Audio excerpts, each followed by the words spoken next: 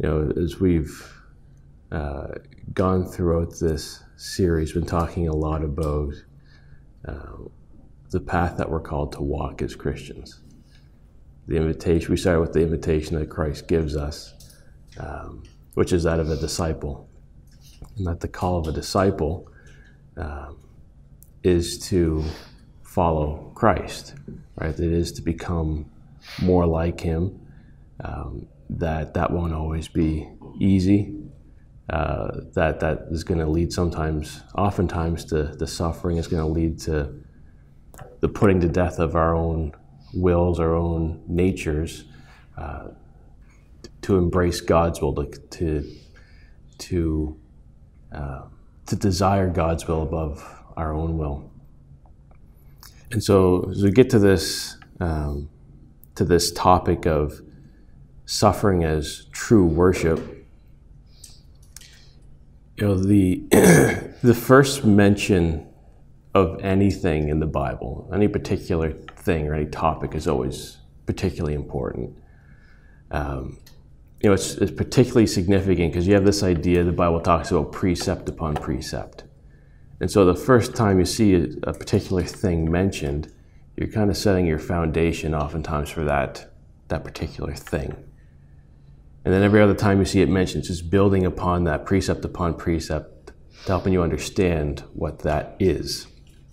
And so if you look at worship, the first mention of worship in the Bible is probably not what you'd expect, right? Because if you think of worship, you think of music, you think of singing, you think of praising God. You tend to think of worship in that way. But if we look at the first appearance of worship in Scripture, what it describes is a profound act of sacrifice and of suffering.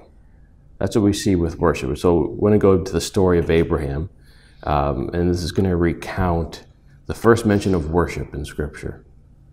So this is in Genesis chapter 22. We're going to read verses 3 to 5, and this is the story of course, Abraham going to sacrifice Isaac. So it says that Abraham rose early in the morning, saddled his donkey, and took 2 of his young men with him and his son Isaac. And he cut the wood for the burnt offering and arose and went to the place of which God had told him. On the 3rd day, Abraham lifted up his eyes and saw the place from afar. Then Abraham said to his young men, "Stay here with the donkey. I and the boy will go over there and worship and come again to you." So that's the first mention of worship in the Bible. And I think it's interesting because Abraham offering Isaac as a sacrifice to God is essentially here being equated to worship. Right? That's very different, I think, than what we would oftentimes picture worship as. And again, that first mention is significant because the meaning is often found in Scripture in first occurrences. Right? The first time we see something, this is the real meaning of it. And not that that's the only application, but it's giving, here's the true kind of heart behind a particular concept. And I think, Abraham had a very different concept of worship than oftentimes the church does today. And, so we could say, well, that's a fun fact. That's nice to know, but why is that actually important? Like, what can I actually do with that information?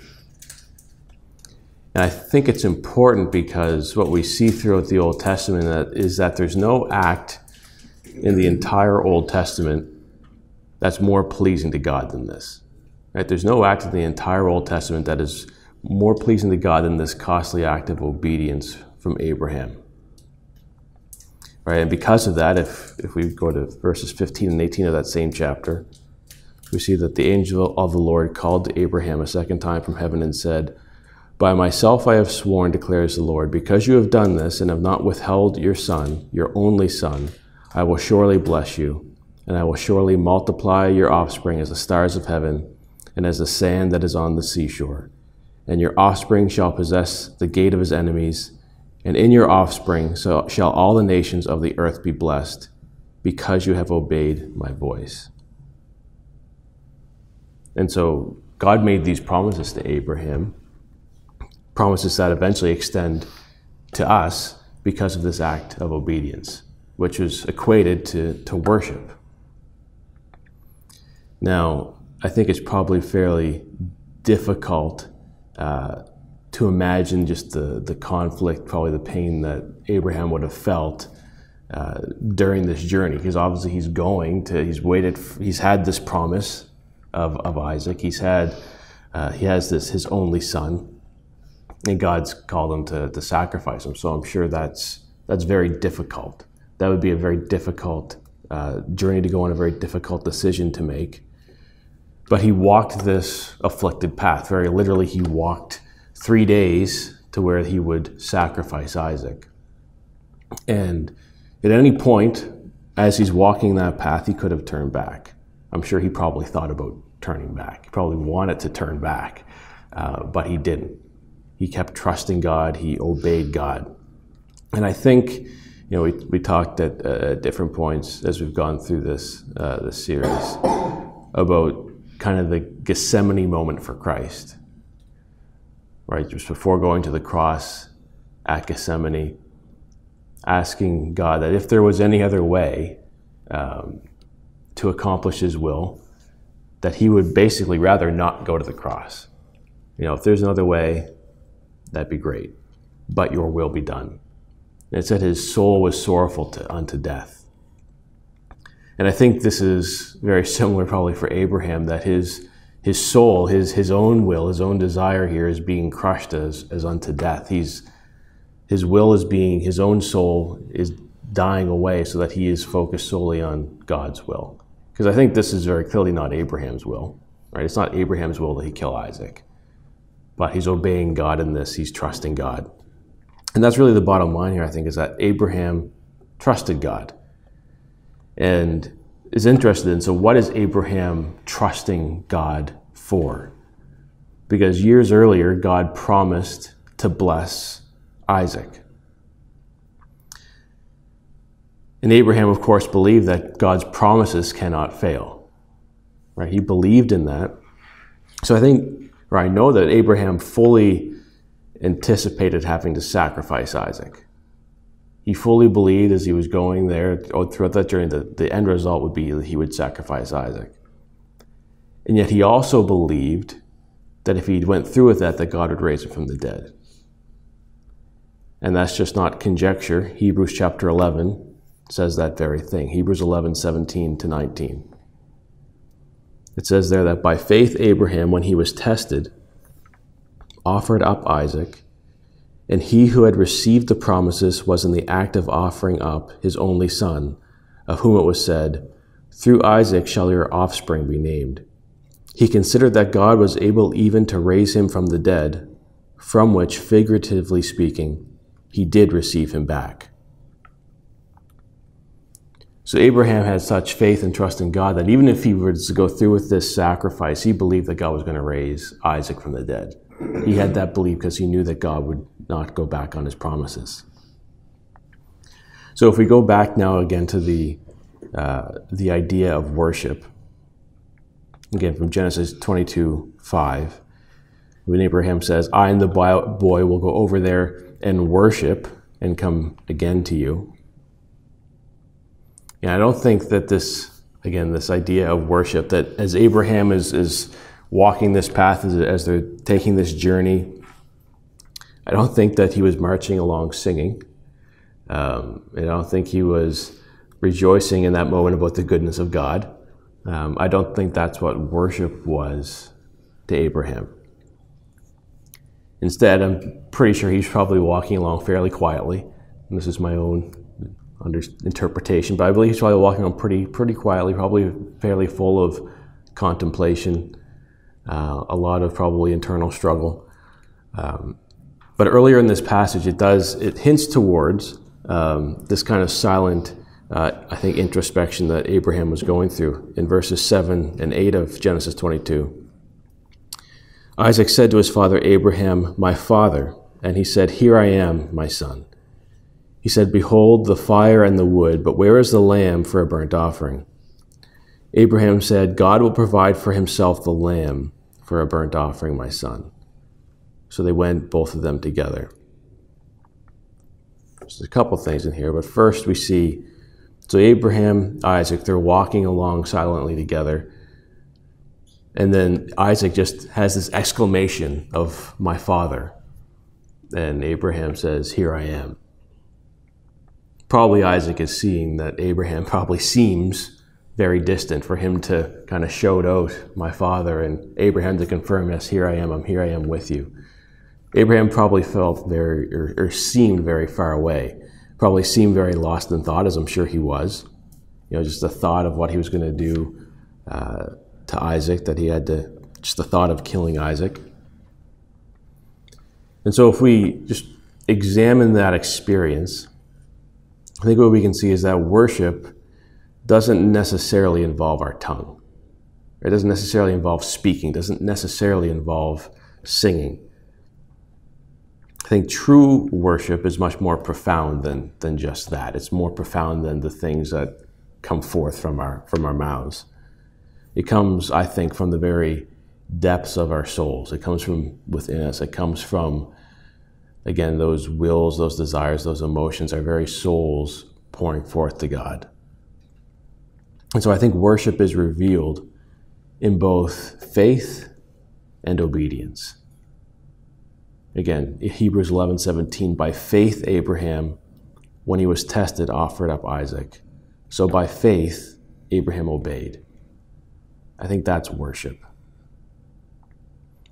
And I think it requires, if we go to the example of Abraham, it requires confidence, first of all, in the faithfulness of God, for us to actually obey God when he calls us down a painful path or an afflicted path that involves sacrifice in some way. And I think we need to really believe that God has our best intentions at heart, that God will work things together for our good when he calls us down that path. Because although he may guide us down, lead us down that afflicted path, we need to trust the one that is guiding us. We need to trust the one that this is the path that I would have you walk. It may not be easy, it may involve sacrifice, but just trust me. And so, therefore, I think that there's no more profound act of worship than for us to demonstrate confidence in the goodness and faithfulness of God. I think that's what we're talking about when we talk about worship. If we go back to Hebrews 11 and go back to verse 6, before we read about Abraham, the author says that without faith, it is impossible to please him, for whoever would draw near to God must believe that he exists and that he rewards those who seek him. All right, so God is looking for faith, and that's where we go into the example of Abraham. When Abraham had faith in God, and when he was tested, he offered up Isaac. That when he was tested, he obeyed God. And so we see this focus on faith, and Peter came to understand that value God places on faith as well, I think. 1 Peter chapter 1, 6 and 7, we read this last week, but read it again.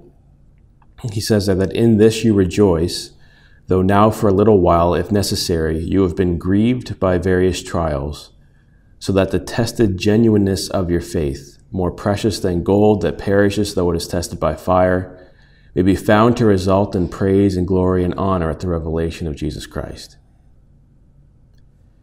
And I don't usually read from the Message. It's not my favorite version or translation of Scripture.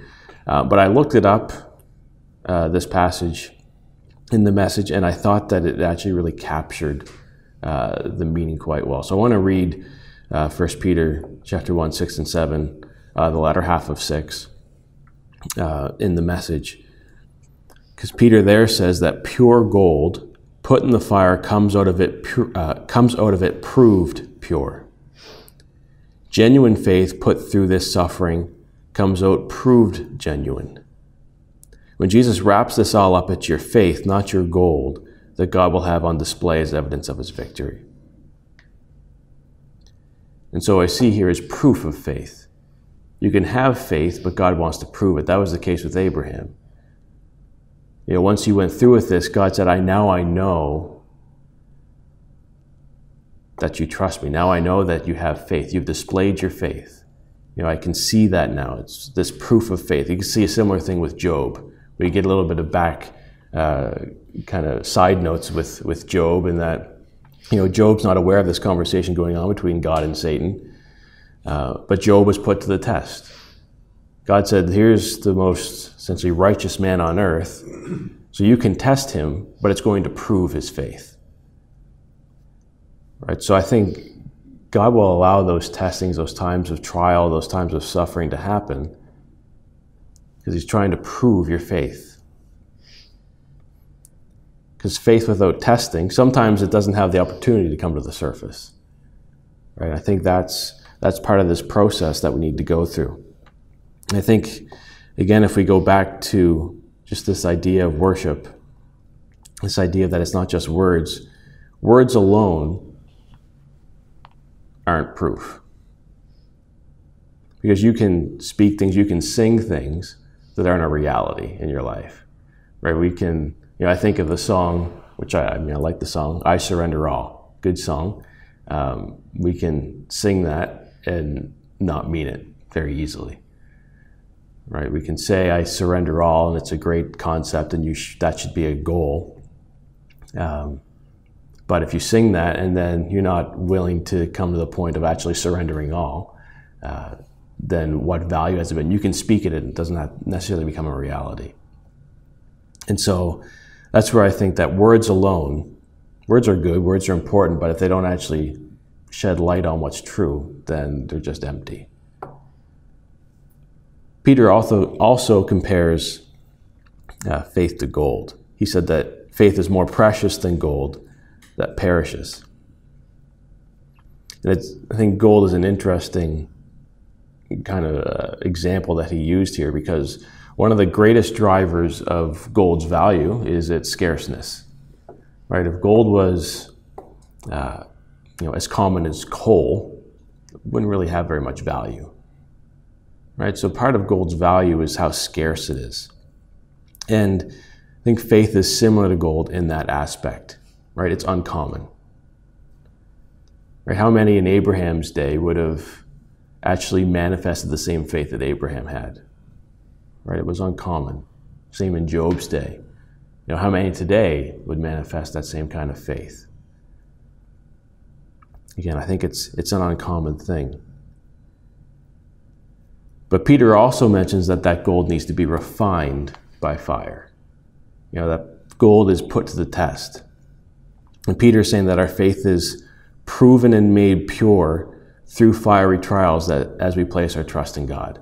So as we're trusting in God, our faith will be proven. It will be tested.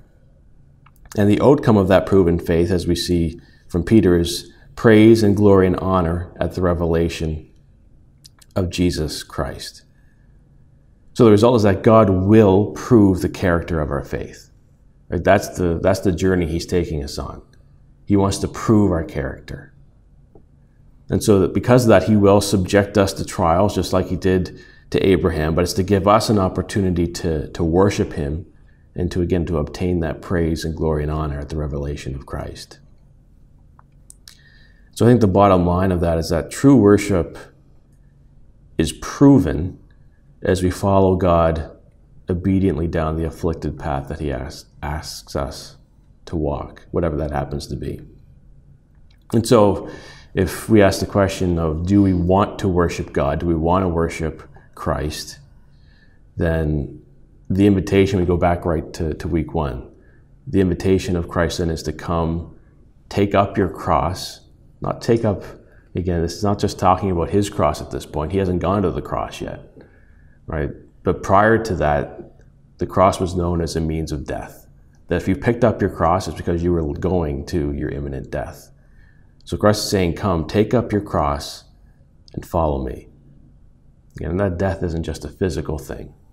That death is a spiritual thing. It's that death of our own souls, our own desires.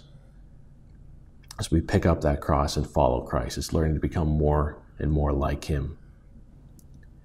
So I think that is what we see worship is in Scripture, right? That is worship. Now that can be manifested in singing and speaking, right? That can be as we sing, as we do what we would call worship on a Sunday morning. That's still worship, but where is it coming out of? Right? That's the most important thing. Because just singing, just speaking the words doesn't make anything a reality. But it is a way that we can manifest the worship or the reality in our lives. And it's not just Peter that talked about this. That same definition of worship is confirmed by Paul in Romans chapter 12. Verse 1, he says, "I appeal to you, therefore, brothers, by the mercies of God, to present your bodies as a living sacrifice, holy and acceptable to God, which is your spiritual worship." So those are interesting words based on what we've just read about Abraham, right? Because Paul is saying, just like Isaac was being presented as a sacrifice, he says, present your bodies as a living sacrifice, which is holy and acceptable to God, it's your spiritual worship. So again, we have worship being tied here very clearly to sacrifice. That we are to offer our bodies as a living sacrifice. And whether it's the example of Abraham presenting Isaac on the altar as worship, whether it's offering our own bodies as a living sacrifice as worship, both of those require faith and yielding to God's will for us to come to that point. Because the purpose of this sacrifice, if we focus on us for a moment, the purpose of the sacrifice is to reduce our flesh, right? It's to reduce just the inherent nature within us that we're born with, to allow the Spirit of Christ to be manifested in our bodies, to allow, as 2 Corinthians 4:11 says, for the Spirit of Christ to be manifested in our mortal flesh. Again, we agree that the Spirit of Christ will be manifested one day in a glorified state. And that's, I think, easy to say and accept and agree with. But Paul says that it can be manifested in our mortal flesh. I think that's the goal that he was striving towards, that he was working towards. That was the race that he was running. And so I think that's the purpose of that sacrifice, is to reduce that flesh, to allow Christ, his Spirit, to be manifested in us. That seed that is born within needs place and opportunity to grow and to be shown. And that's part of those trials, part of those sufferings, is to allow those things, to allow that truth, reality within you when you decide to follow Christ, when you accept Christ as Savior and Lord. It's giving opportunity for those things to grow within you, to be manifested within you. And again, I think that is worship. That is true worship. The problem sometimes is that I think we're prone to self-deception. Right? Christ said that in Matthew 15:7-8. And this is talking to the Pharisees. He says, "You hypocrites, well did Isaiah prophesy of you when he said, 'This people honors me with their lips, but their heart is far from me.'" So again, it's easy to speak things or sing things that aren't true in our lives. So we can honor God with our mouths. We can say the right things, but God knows if our hearts are far from him. Right? We can appear to be worshipers in church, but the truth is proven by what we do outside of these doors. Right? The truth is proven in the way that we live our lives, by the decisions that we make. And so I think the question for each of us to reflect on is, if we have accepted that invitation of Christ, if we accepted the call to discipleship, then are we willing to walk down the afflicted path that he's invited us on? That he is that narrow gate, that entryway into that narrow path, but are we willing to walk that afflicted path? Are we willing to yield to God's leading to follow Christ? Are we willing to bear our cross? Are we willing to be content with suffering and trials when they come along? knowing what our end goal is, knowing what our focus is. If we lose sight of the focus, if we lose sight of the goal, when suffering and trials come along, when we're asked to pick up our cross, probably not going to. If we're just doing it in our own strength, our own abilities, it's not going to work. But I think the reality at the end of the day is that Christ is inviting us to embrace, I think, a radically different life than we would choose for ourselves. We don't always like to say that in church, but I think that is true. That we're called down a path that it's not one that we would always enjoy. It's not one that, if we were mapping out our lives, it's not the one we would necessarily choose. But that's still what Christ is asking us to embrace. It's still the path that he's asking us to go down, knowing that the goal is to follow the example that he set. Knowing that the goal is to allow his Spirit to work within us, to begin to display the fruit of the Spirit. The love, joy, peace, all of those things. Is to display that just like he did, perfectly. We're not going to be perfect because we have a sinful nature, but he is the example that is given for us to follow. And so, just like in wrapping up, just as God did with Abraham, he's inviting us to a sacrificial life where we need to lay down our lives on the altar. Right? That's what he's inviting us to.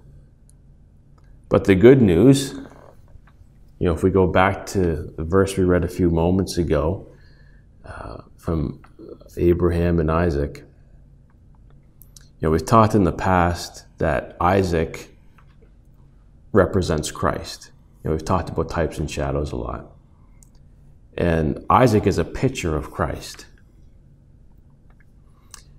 And I think that's relevant when you see that Isaac here on the altar representing Christ, and we have this talk about resurrection, that Abraham had faith that Isaac would be resurrected. There's a lot of pictures there. We won't get into it this morning. But the thing I do want to focus on is that God provided a lamb. Or he provided salvation in that moment. I don't think words in Scripture aren't accidental. Those words are intentional. So God provided himself a lamb. And the good news for us is that God has provided a lamb. When we are willing to lay our lives down on the altar, God has provided a lamb that will empower us to live out that life that he's called us to. He'll empower us to walk that afflicted path. Because if it was on our own, if we didn't have the Spirit of Christ, the power of Christ, the Lamb of God within us, we could never walk that path. But with his Spirit, with him as our focus, I believe that we can. I believe that that is possible. I believe that's the path that we're called to walk down. And it won't always be easy. Many people may not like that if you do that, if you tell them that they need to do that. But again, it's not always going to be easy. But if your focus is on Christ, I believe in the end, I know in the end that it's worth it. I know that in the end, the focus that Paul had was on the goal. His focus was on the prize. Earthly things will pass away. But what is that reward that is awaiting those who would put their faith, trust, and obedience in God and live that out in their daily lives?